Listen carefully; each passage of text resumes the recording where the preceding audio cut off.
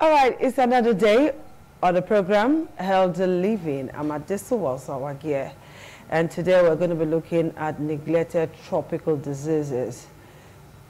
That is what we want to look at today. Okay, you may not know what this is all about. You may be wondering what we're talking about, but don't worry. I have two beautiful people in the studios who are going to be talking to us about this. More so, that especially the day has been set aside to create more awareness, to celebrate this day and to create more awareness so that you and I will understand what is going on. So join me as I make welcome Professor Christopher Monday Okaka. Is a zoologist he has a BSc Honors in zoology from Lagos State University. Has a PhD in parasitology, University of Leeds in England. And he's back home, and upon return to Nigeria, he has worked in several tertiary institutions, which includes Ondo State University, Ado-Ekiti, Department of Biological Sciences, University of Ilorin, the University of Benin, till he retired in 2022. He's a fellow of several academic societies, which includes Zoological Society of Nigeria, Parasitology and Public Health Society of Nigeria, Society for Experimental Biology, and he has published over 80 articles. Prof, it's a pleasure to have you join us today. Thank you very much. I'm very happy to be here. Thank you. Thank you. Okay, we also have another person in the studio, and we're going to be introducing her in a moment. It's a huge pleasure to also have her in the studio. Dr. Ehizogie Adeyemi. She is the Director of Medical Lab Services from the University of Benin Teaching Hospital. You know, our people here. She's also a Fellow of Parasitology and Public Health Society of Nigeria, a Fellow Medical Laboratory Scientist of Nigeria, Coordinator Medical Laboratory Services, Coordinator Mortuary Services, UBTH. She has a PhD in Medical Parasitology 2013 from University of Benin. It's a pleasure to have you join us. So the studio is full, so I have good hands to talk about this topic. So I'm going to start with Prof now. When we talk about neglected tropical diseases, exactly what are we talking about, Prof? Thank you very much, ma'am. Now, the name actually is neglected tropical diseases. Neglected tropical diseases. We abbreviate it as NTD. NTD. Neglected tropical diseases are the diseases that have been with us for a very long time. Okay. They cause a lot of tissue damages, they can cripple, and in some cases, they lead to death.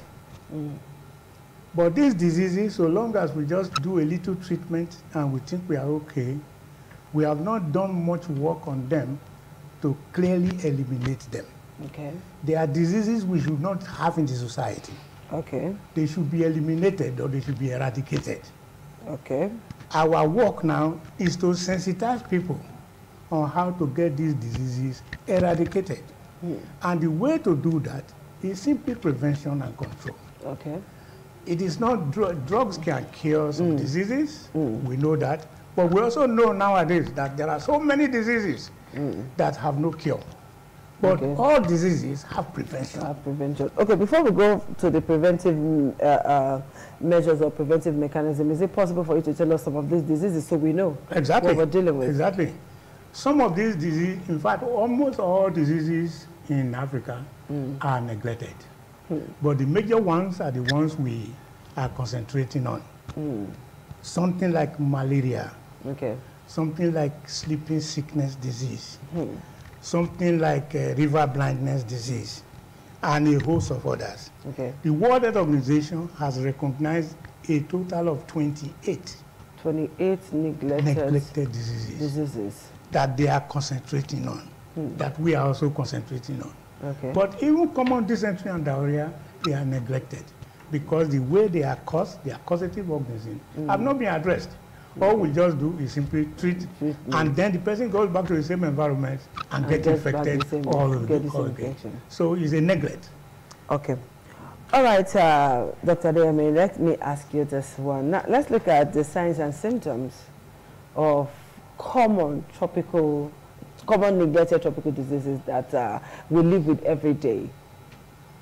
Well, there are many, just as our Prof had said, but primarily in our environment, we have come across the river blindness, characterized with total ocular blindness, inability to see. And then there are some people characterized with leopard skin. Okay, no, before the leopard skin, what is the cause of this river blindness? Okay, river blindness is caused by a very tiny worm, transmitted by the black fly. Okay. And it is this black fly that carries this infective host, and that when they bite a person not infected, the person gets infected. Okay. And not necessarily bite on the eyes. No, not on the eyes. Any part of the body. Any part of the body. Wow. Once this is done, it enters the bloodstream, and then the process goes. Basically, it's characterized with the formation of nodules, and these nodules can appear on any part of the body, and it depends on where they now finally deposit, mature, and grow. So from this stage, they start, they gather on those nodules, and once an infected person is bitten, somebody who is not infected gets infected with it, and it spreads. So it is when these nodules likely deposit within the ocular region that results in blindness, and then sometimes the leopard skin, the stretching of the skin due to some presentations. Leopard skin, I'm hearing that for the first time. How is that?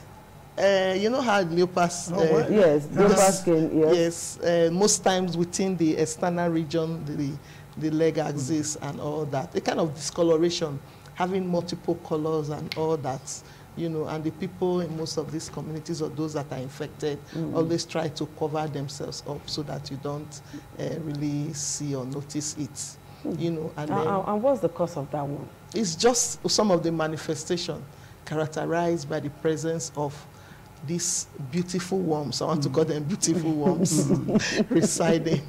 A worm that can do so much damage to human beings. We can't call them beautiful. Well, let's call them by the name which they should be called. Cause some depigmentation of under the skin. The parasite is actually found under the skin. Since they are subcutaneous, they cause depigmentation. And because of that depigmentation, the person has several different colors of the skin. And we just call it leopard skin. Leopard skin, wow. Yes. Now, this leopard skin, this blindness and all of that, is it curable? Well, particularly the river blindness thing, is it curable? At early stages, you can do small thing about it. But at later stages, yes, small, very small. But at later stages, there's really nothing we can do about it. There's been a drug that has been developed for curing the disease. Yes. They call it ivermectin. Ivermectin tablets. But most of the cases are discovered at a later stage. So the parasite may be killed for some of these depigmentations. So what are the early signs and symptoms that somebody should look out for? Because you, from little research and from talking to doctors for a very long time, we discovered that people don't present early. You know, human beings don't present early in the hospital. Yes. They wait till emergency. Yes. We have this fire brigade approach to stop. We are not proactive when it comes to assessing medical health. We just wait till quarter to go, so to speak. You know, using the street language now, we wait a quarter to go before we rush our people to the hospital. It's quite sad. Yes, most cases is characterized with nodules. For those what is this nodules?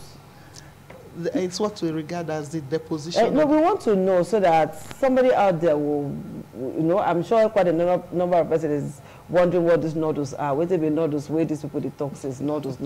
We need to know what those things are so that when we see, we should be able to like, okay, you need medical attention. Nodules are just swellings on the skin. Okay. Those are some of the early signs. You see some swellings at different parts of the body. They look like rashes. In fact, some rashes are also part of it. Some people don't take it as anything. When they just see it, they neglect it, they leave it. They use whatever cream they can use, thinking it will disappear. Mm. But within the body, the thing begins to manifest and show other symptoms like we mentioned earlier, like all these, it virtually results in blindness. And itchings in the body, those are the early signs, a lot of itchings in the body. Then eventually it will result into blindness, it will result into that leopard skin and lizard skin effects. Then in some cases, it results in the swellings of the testes. And the person gets an enlarged testicles in case of males.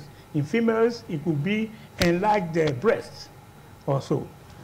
But physically, the people still look okay. And you must know that these diseases are suffered by villagers more.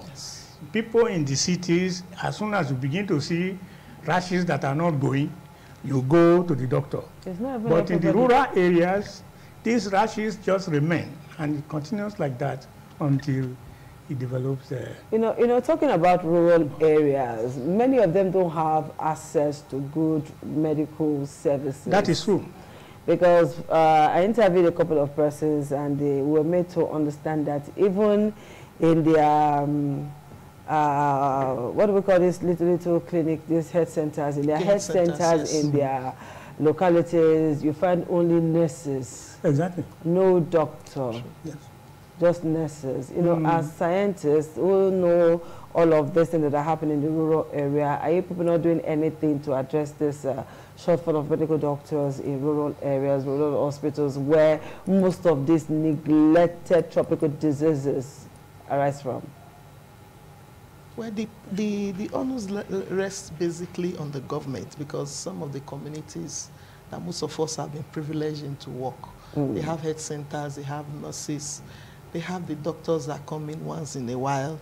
But basically, I think it's more of enlightenment and the attitude of the people, to their own health.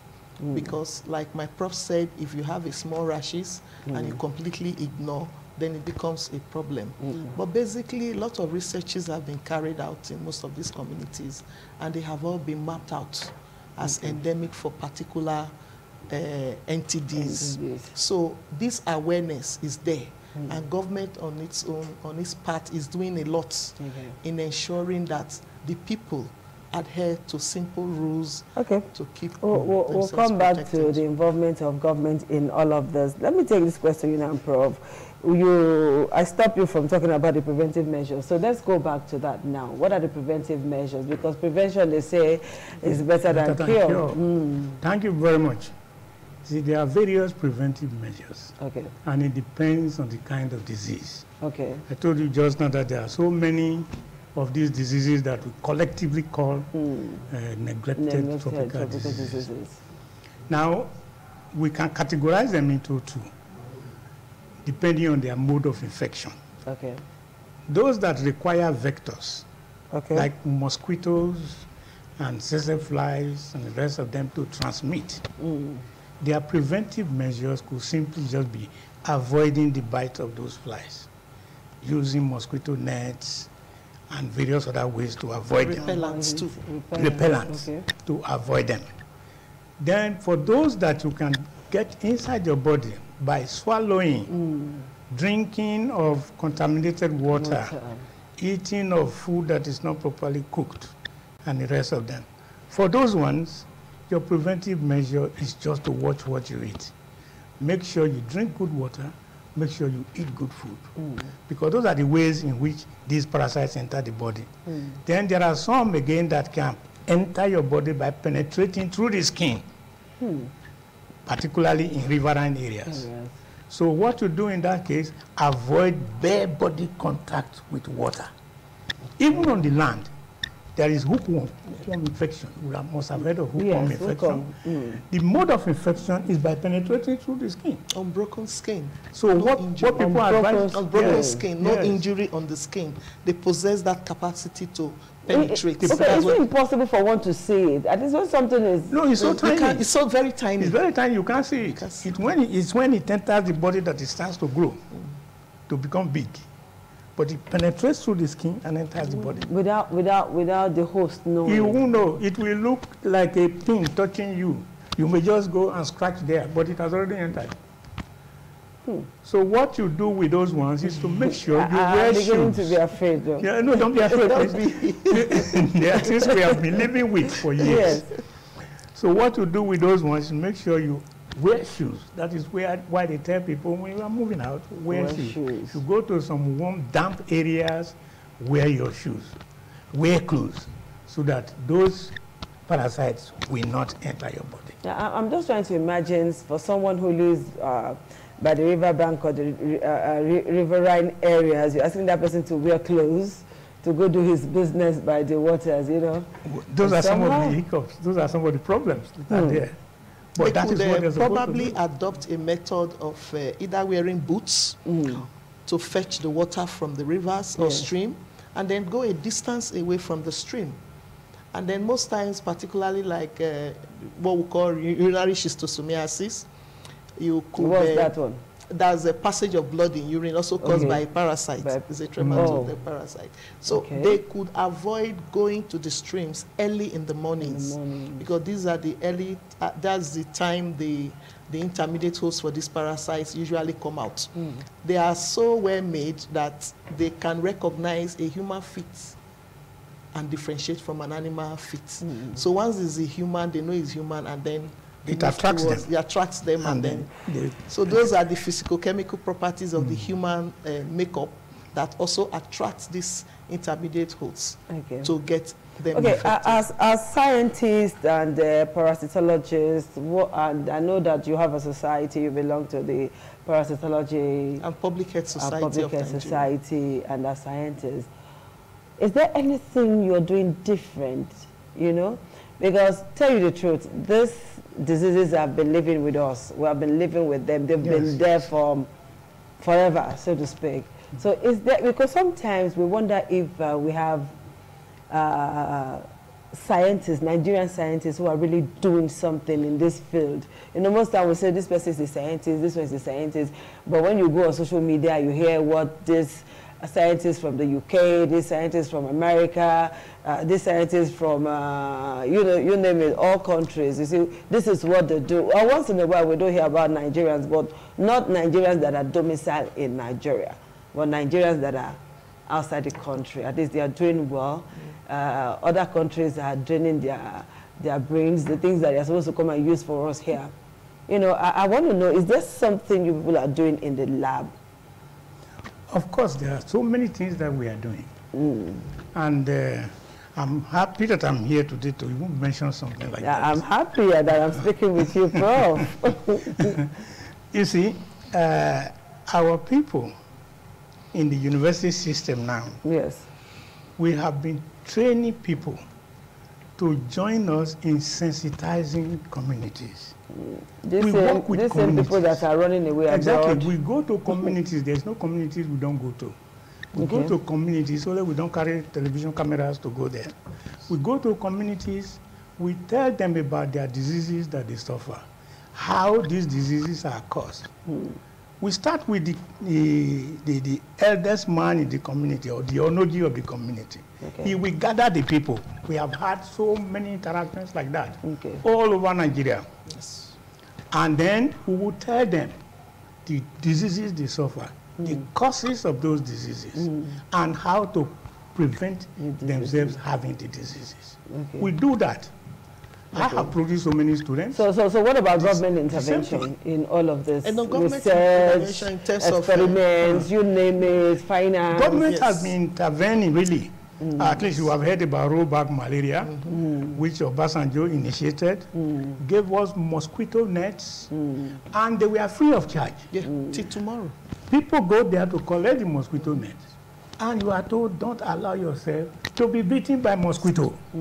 If you are not bitten by mosquito, you cannot have malaria. This one has been worked out since 1899 by Ronald Ross. a white man. So apart from malaria, what about the others? Others, they all have preventive measures. And we tell them when we get to communities. Government has been supporting in their way through Ministry of Health. Yes. Ministry of Health.